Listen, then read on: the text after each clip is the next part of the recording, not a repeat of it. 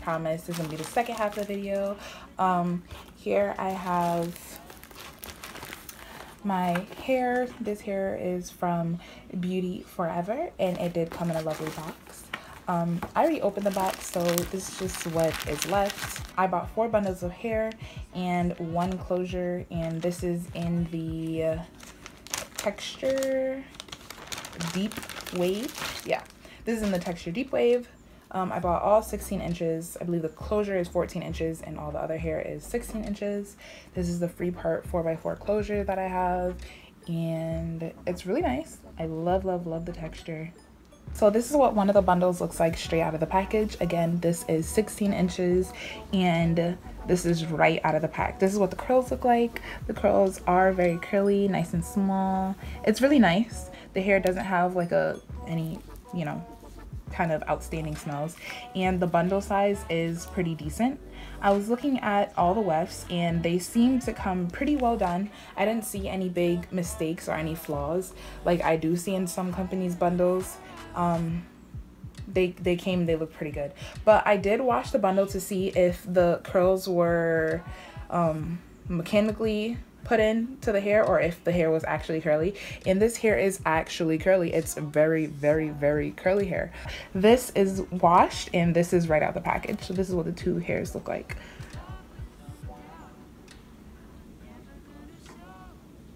Okay guys, so today I'm going to be using 40 volume developer, and I'm also going to be using BW2. And here I also have the Shimmer Lights shampoo. I also have the conditioner, but I find that just using the shampoo is enough. So I'm going to be mixing this with approximately a 1-to-1 ratio, and then I'll be adding more powder accordingly. So I accidentally poured the powder in here before, but I always forgot that there's always numbers inside of your bowl. So you want to make sure that you use those numbers. So usually I always do this 1-to-1 ratio, and it always turns out pretty good, the perfect consistency for me. This is 1 scoop of bleach and 1 ounce of developer, and this is usually the perfect consistency for me. So now that I have that, I'm going to take my closure and I'm going to make sure that there's no stray hairs that are sticking out from the top or from the back. Now I'm just going to place the hair down on my stool, and I'm going to take my brush and I'm going to get most of the product on the tip of the brush. This is what I'm going to use to put the bleach down with, as so. Most of the bleach is on the tip of the brush. That way I can use light dabs to get it on the hair without making it seep through.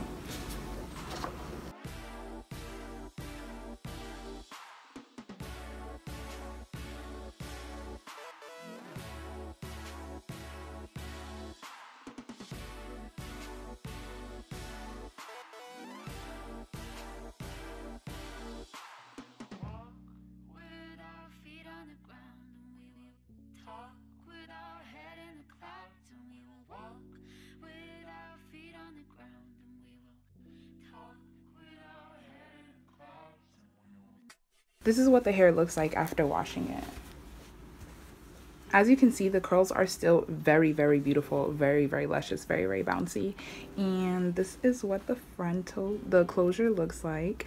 And I only left it on for 15 minutes because I don't usually like to keep it on for too long to have the knots be completely blonde, because it does make the hair a little bit more susceptible to breaking and becoming brittle. I'm going to start off by using Deborah. This is one of my favorite mannequin heads to work on.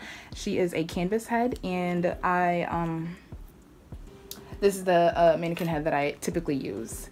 As you can see, I don't know if you can see this, but on top of her head, if you haven't watched my previous video on my tips and tricks on how to take care of your units and your sew-ins, make sure that you go back and watch that video, because these are the dots that I was talking about. When I make dots on my closures or my customers' frontals that they bring, these are the dots that I make so that I can patch up some of the bald spots that they have in their closures. And don't worry about all these little lines on my canvas head.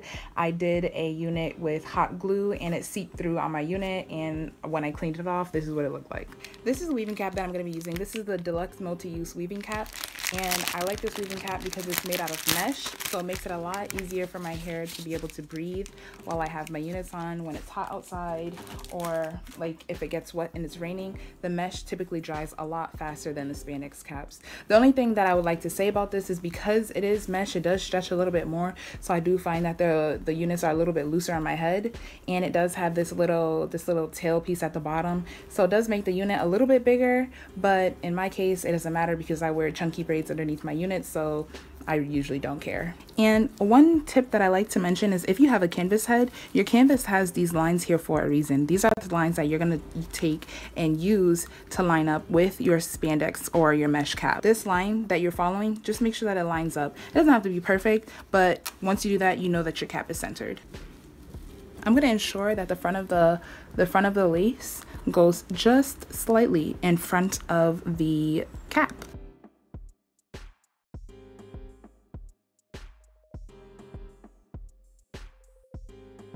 When I'm doing the back, I want to make sure that I don't stretch it at all, because if you do, it could result in your closure finishing off as lumpy. It could cause lumps.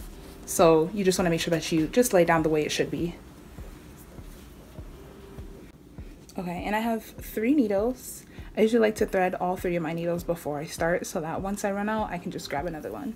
And these are particularly really long because I don't like having to thread my needles every 2 seconds. As usual, I'm just gonna start from one corner and work my way over to the other. And for my first needles, I always like to thread it through the loop. And make sure that's nice and secure. Through the mesh first, then through the unit, then through the closure. When that comes out, you want to take it,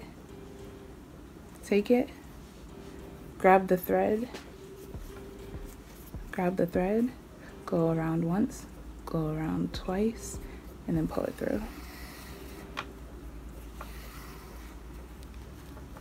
Pull it tight. Take the needle, go through the mesh, then go through the closure, grab the thread, go around once, go around twice,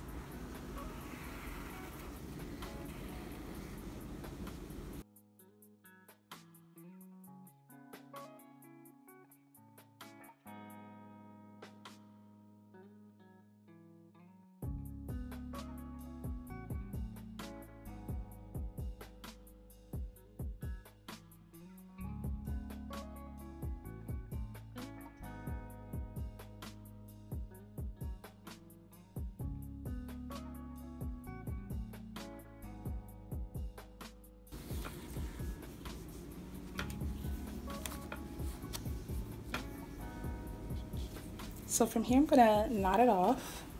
I did a double knot. I'll show you how to do that one more time. Lock it in place.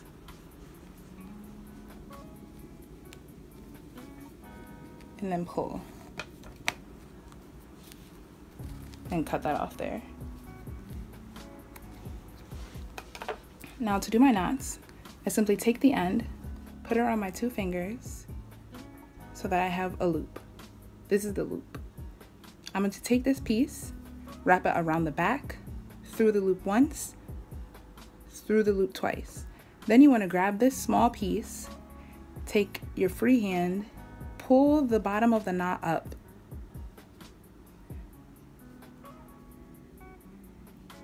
This will give you a nice thick double knot. I'm going to now start from the front and work my way back.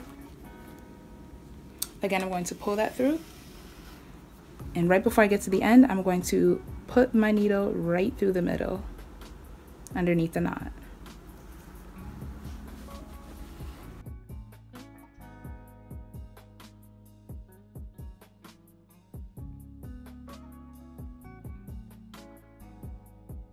This is the knot from the first time I went around. I'm going to go right behind that knot as a security. Push the needle through the mesh, push the needle through the closure, behind once, behind twice, behind 3 times. This is my last knot, so I do a triple knot. I make sure that this knot sits behind the first knot that I made so that it really does act as a security just in case that knot goes loose. There's a second knot right behind it that will catch the thread. And then I do my finishing knot, which is take my thread, go behind it once, go behind it twice, go behind it 3 times, pull, and lock it down. Now I'm going to start working on the bundles in the back. So I've already prepared all 4 bundles. And I'm going to take the first bundle, same as though they're all the same length. I'm going to take the first bundle and I'm going to double weft it and put it in the back. I'm going to start by taking my needle and pushing it through the end. This is the end where it's separated, and I'm going to push it through the side, push it through the middle of the 2 wefts.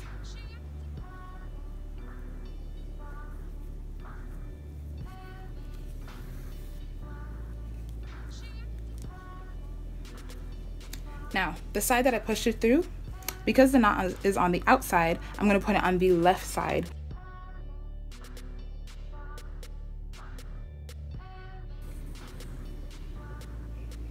Okay. And I'm just going to use the same exact method that I did at the beginning when I was sewing down the closure.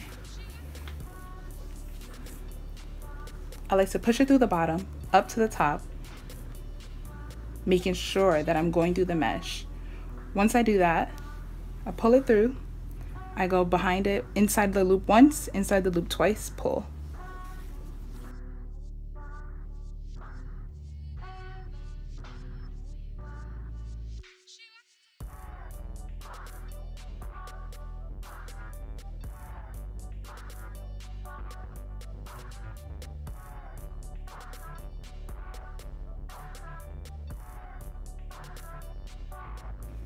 And as of course, I am not going to be cutting these bundles, because once you cut them, you risk a lot more shedding than the hair would naturally have. So what I tend to do is I curve my tracks up slightly. I put my last knot in, making sure that it's as close to the edge as comfortably possible. Once I do that, I do my double knot, then I take my wefts, take out my T-pin. As I hold the thread up, I'm going to take the wefts and pull them in the opposite direction. This will now be pinned down.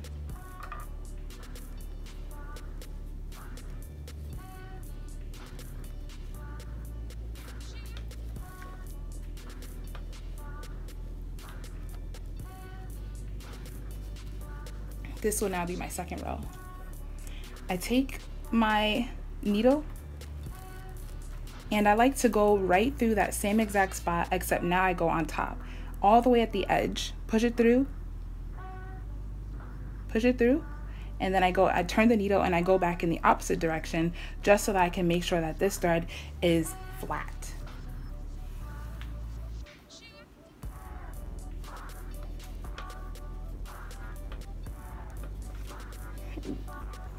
After doing this, after folding it, I like to do a simple double knot.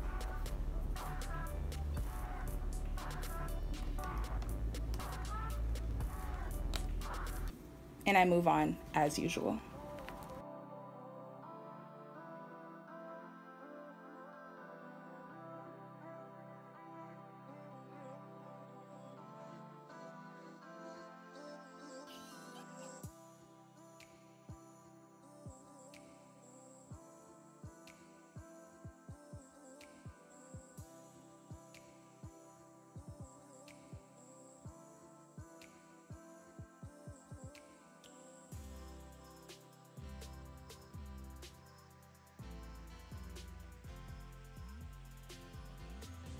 Okay guys, so this is where I'm at right now.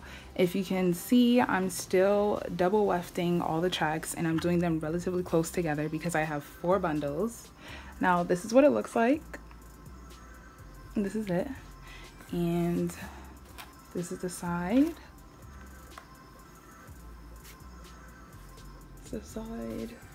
This is the other side. I'm still working on this side, obviously.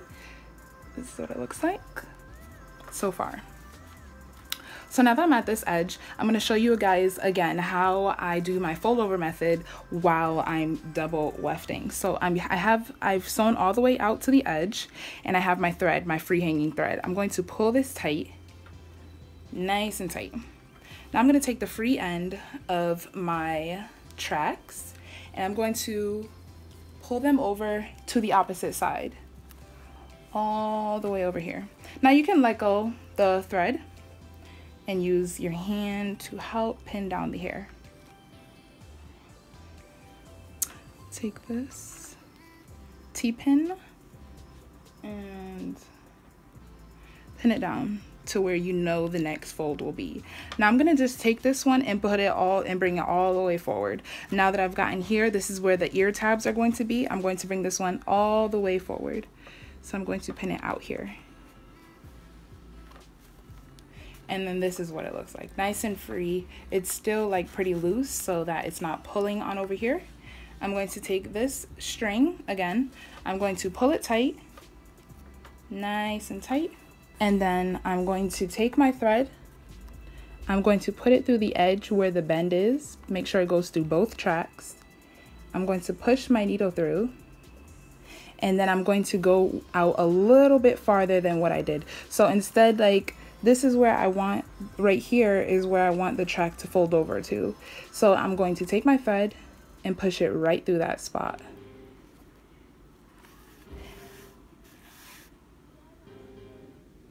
And now that that's through, I'm going to take, this is the loop, pull it through. This is the loop that I'm left with. I'm going to take my needle and push it through it once, push it through it twice, push it through it 3 times, and then pull. Make sure you pull it super tight.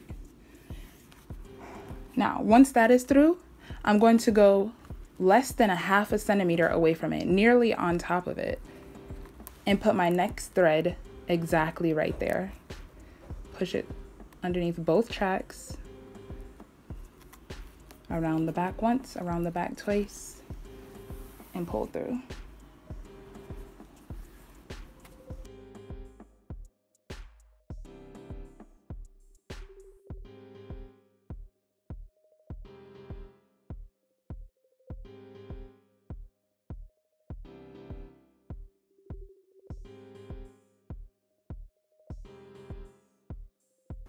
Okay guys, so here's another tip that I have for when it comes to putting 2 tracks together when you're done with one and you're about to add another one. So what I like to do is put my last knot all the way at the tippity end of the thread, at the end of the track. Push that through, triple knot, 1, 2, 3, pull that through.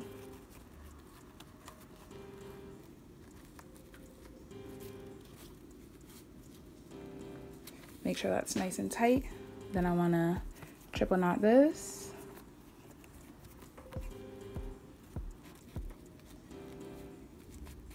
Pull that through. There we go with that. I'm going to grab my next bundle. So now I have my next bundle. And again, I'm starting with the 2 open sides. Put those together. And I'm going to push it through the front of the 2 tracks. Then,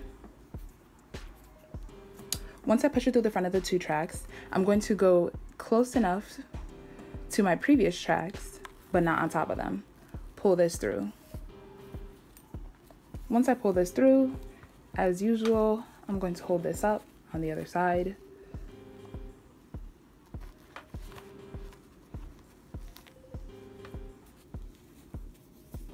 Then I'm going to tighten this and then double knot.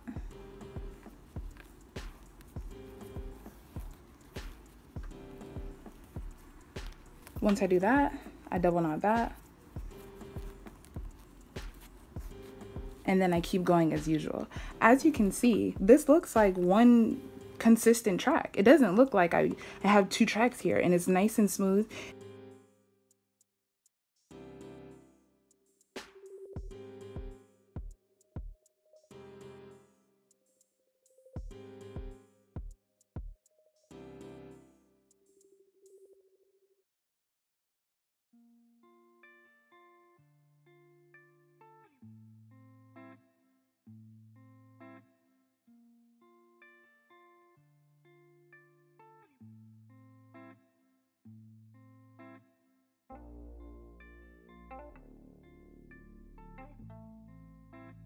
This is what I have left, this little teeny tiny section, and I'm completely finished with this row.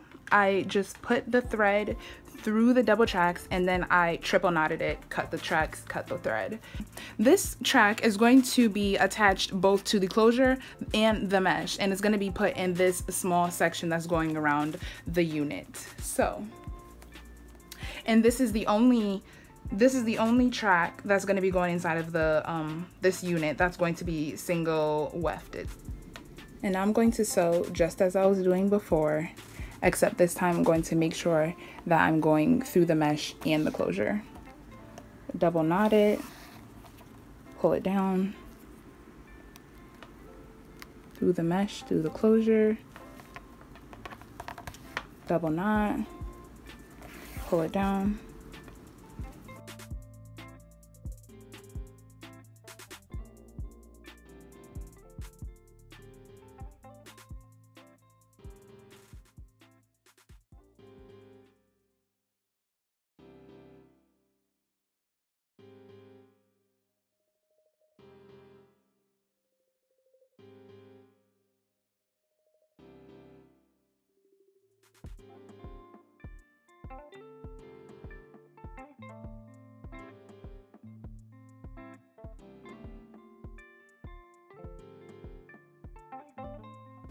Alright guys, so I put in that last track and the unit is done. So let me show you guys what the inside looks like.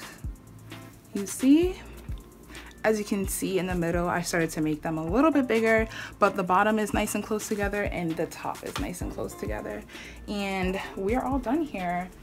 We're all done putting in the tracks. Let's let this closure go. Those curls was so nice, so nice.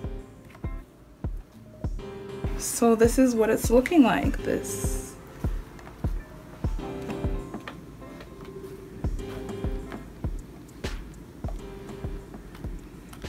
is what it's looking like so far. So now I'm going to add a couple final touches to it, including hair clips and an elastic band so that it can stay comfortably on my head. And I'm going to pluck the hairline at the front and add a few baby hairs and, you know, make it look good. All right guys, so I just finished making the cap. I added a wig clip to the center of the nape of the cap, and I also added a 7.5-inch elastic band. Now I'm going to just pluck the baby hairs and make it look a little bit more natural.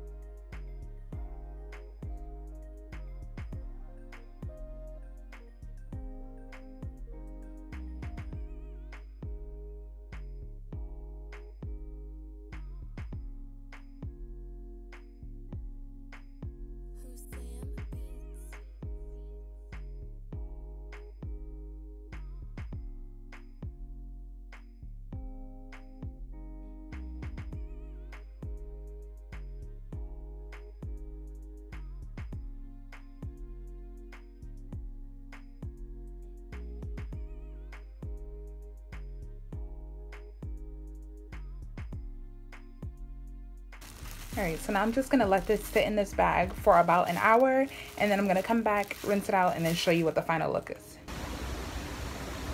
These are the curls. This is the finished product. I didn't get a chance to show you guys what it looked like, but this is it.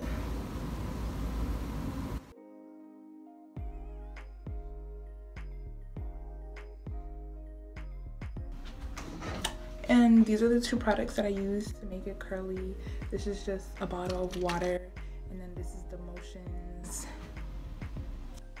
Hey guys, so I actually ended up purchasing a different closure for this unit. I really like the look of the deep curl, but it was a little bit too curly for my liking, so I ended up purchasing the deep wave by a different vendor. The link will be down below, but I really love the way this unit came out. If you like it, please don't forget to give this video a big thumbs up and subscribe to my channel. Bye!